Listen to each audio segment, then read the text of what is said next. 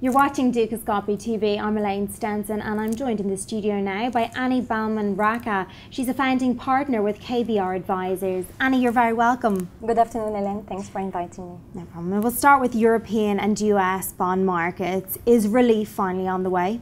Yes, sure. The market could experience a relief rally in terms of interest rates. We have seen a kind of very harsh sell-off since May. We believe that in the US we are heading towards a secular uptrend in interest rates, whereas in Europe the situation, the economy is not that great. The ECB is keeping also a very strong commitment to maintain short-term rates at very low level, so there is less of a concern for the European bond market, except at the long end of the curve where the correlation with the US is very strong. So we would avoid having a bias towards the long end of the curve. There has been also repricing in terms of Fed fund rate path in the US after the May FOMC statement.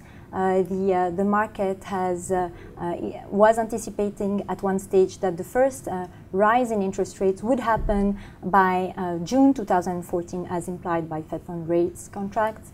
And at the same time, Fed Balmon-Raccah was committing himself to maintaining short-term rates at this low level up until mid-2015. So the market has really responded very negatively. Also, the FOMC members have tied their monetary policy to the level of the unemployment rate, meaning that 6.5% of unemployment rate in the US would be a threshold, another trigger, of course, to start rising interest rates. And we are now at 7.4% in terms of the unemployment rate, but it could well be that before mid-2015, the level of unemployment rate could reach this 6.5%, meaning that the Fed would start rising rates before mid-2015.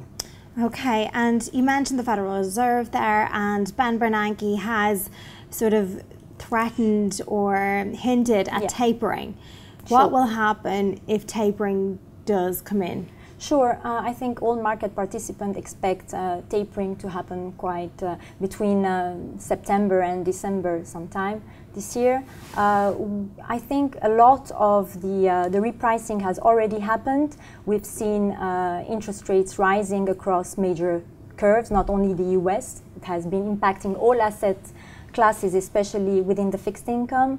Also, we have seen outflows within emerging market as well as high yield. So much of the tapering effect, we think, has already priced in. And at the same time, since the Fed is not hiking, the monetary policy remains very highly accommodative. So there is no risk that the Fed starts rising rates. So monetary policy remains very accommodative. So we think a lot of pricing has already happened. Okay, and over to Europe now. We're seeing quite a difference between the core European countries and the peripheral ones.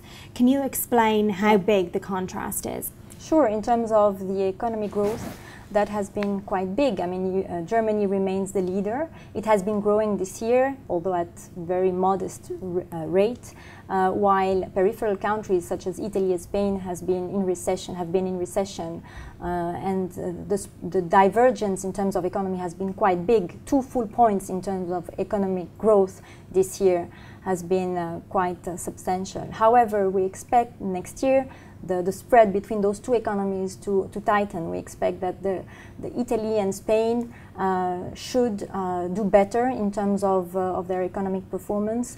Also, they are showing no doubt that the economy are suffering a lot. We've seen very high unemployment rate, but also these countries have implemented a lot of austerity measures. They have been showing positive numbers in terms of current account numbers. So we believe that the spread, the divergence from 2 full points should at least go back to at least one point difference between those two economies next year. The consensus expect the German economy to grow by 1.6% next year, while it expects as well that Italy and Spain, for instance, would grow at 0.5%. So we believe that these economies are bottoming out, and the lack of confidence we've seen from investors on those countries should fade as they are successfully implementing a lot of the austerity measures. And finally, Annie, what's your recommended positioning for fixed income investors and for your clients? Okay, we have been advising our client for a long time to stay very short in terms of duration, meaning not exceeding 4 years. Also, in terms of the corporate allocation, we remain very positive and overweight in terms of some of the selected banking papers, bank papers such as Tier 1 paper with step-up feature embedded, and some hybrid corporates within European names. Also, we like to take some peripheral exposure through Italian curve on the segment between 5 and 10 years, where we see that the spread of 250 basis points that we have versus the 10-year of German Bund should tighten. Annie, thank you for joining us today. And that's all we have time for now, but do check back later for further updates and interviews from the Dukascopy TV team. Bye for now.